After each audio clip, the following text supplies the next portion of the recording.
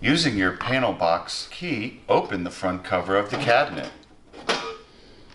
If there is no key, you will need to remove the screw on the right-hand side of the panel box.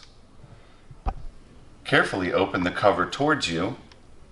Remove the red and black battery leads that are attached to the battery.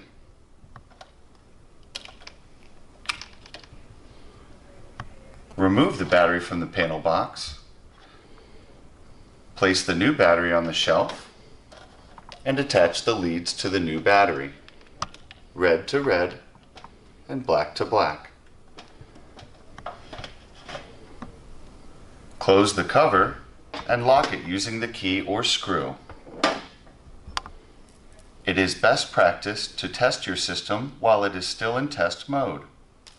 Allow the battery to charge for 24 hours.